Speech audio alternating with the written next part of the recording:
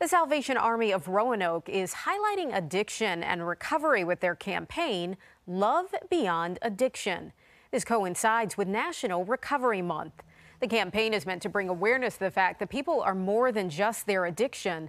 The Salvation Army works to offer help to anyone struggling, no matter what a person is going through. We see someone who is in need, and if we have the ability to remedy that need, we do. And we do that by meeting human needs in God's name without discrimination.